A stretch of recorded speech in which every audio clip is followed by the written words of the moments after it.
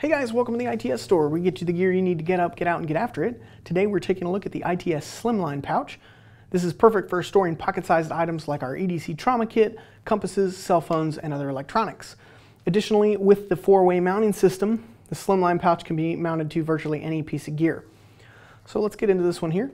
The fold-over cover of the pouch has a webbing pull tab, so you can easily open or use it for closing. Also on the front, it has a 1.5-inch square piece of loop.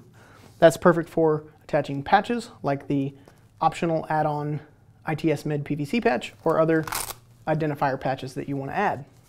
For the pouch body, we've used this durable elastic material, which offers a really great retention on the items that you put inside. So whether you've mounted this vertically right side up or upside down, you can see that it has a really good retention here.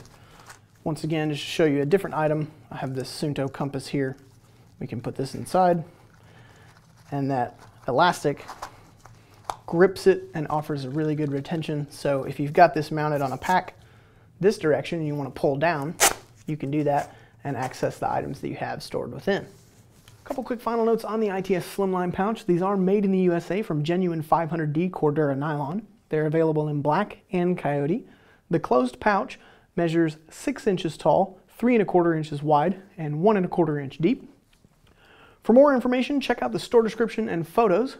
Please remember to like, comment, and subscribe. As always, thanks for joining us here in the ITS store, where we get you the gear you need to get up, get out, and get after it.